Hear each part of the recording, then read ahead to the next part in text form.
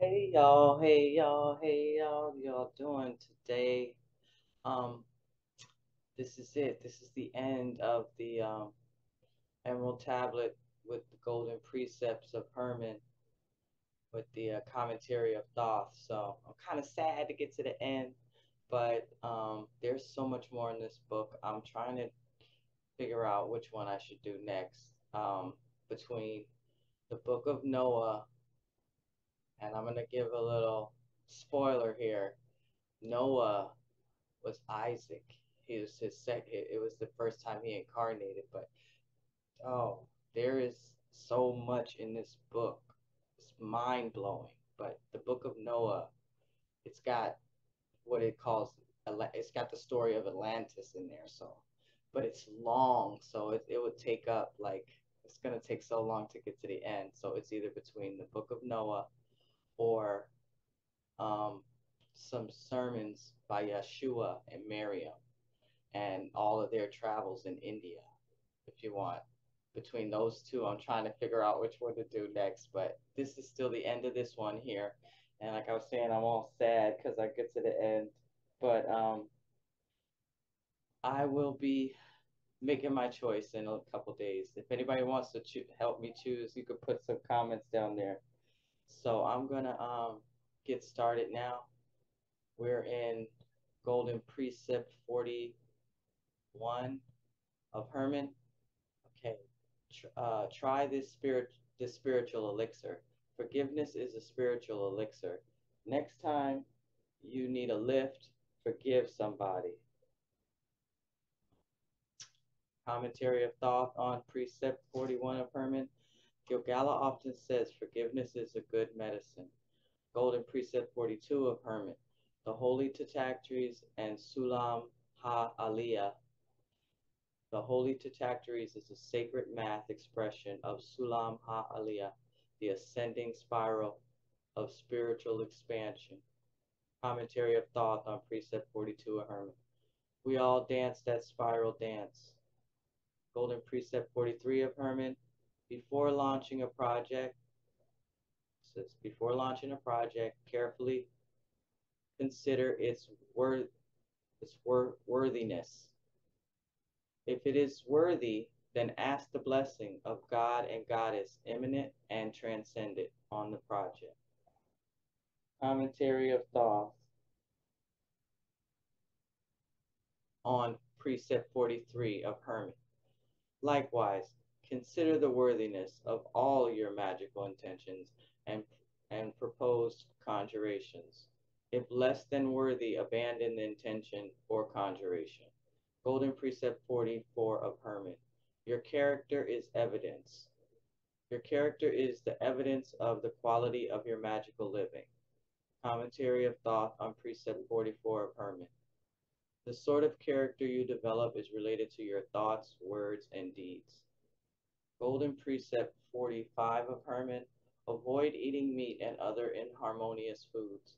I advise my students to avoid not only the foods that not only the food that is forbidden to all Nazarenes, meat, including fish and birds, but also other inharmonious and unhealthy foods. Commentary of Thoth on Precept 45 of Hermon. Vegetarianism is a requirement to take initiation into the Nazarene religion of the Essene Way. But meat is not the only food that white wizards avoid. For example, abuse sugar and your teeth fall out. And some foods that are harmonious become inharmonious when combined with each other to produce bad digestion and gas. Nazarene wizards learn the art of food combinations.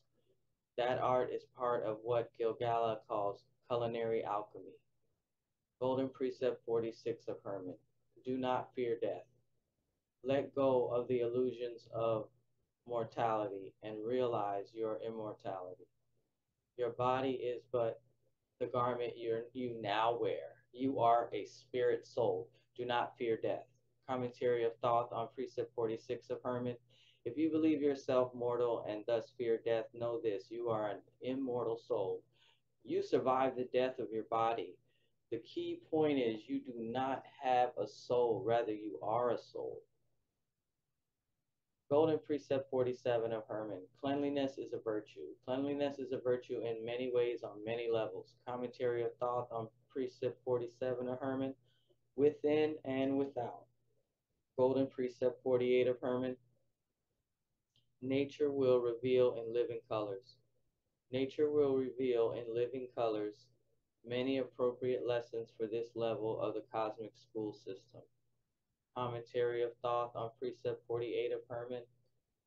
Color is itself one of those lessons, and when you graduate up to the next level of the cosmic school system, lo, your new eyes will see additional colors, and appropriate lessons for that level will be presented. Golden Precept 49 of Hermon. Consult oracles within and around. Seek oracles within and around. Scurry and notice premonitions. Be an oracle for others, but chiefly be an oracle unto yourself, revealing you to you. Commentary of Thoth on Precept 49 of Hermon. A practicing green wizard of white magic seeks to know himself or herself, for as Gilgala teaches, know yourself, only that knowing will set you free.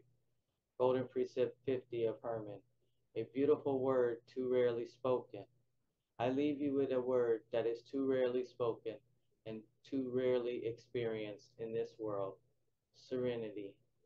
Commentary of Thoth on Precept 50 of Hermon. To rectify the rarity of serenity in our world and in your life, practice the scene yoga. Now, let each reader recite this rare word 3 times out loud. Serenity. Serenity, serenity, serenity. So it's over now. That's the end. This so like I said, trying to figure out which one to do.